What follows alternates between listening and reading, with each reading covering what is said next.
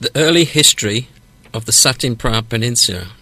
Following its location on the Satingphra Peninsula, the resting zone for international merchants in the ancient period, where they rested, waited for the wind, fixed their ships, and transported their goods and traded items, resulting in itself as a portal city and developing community in the latter period. Portal communities of Songkhla are widely spread along the area, from Ranod district in Satingphra district through Hua Ka Dang in the Muang district of Songkhla.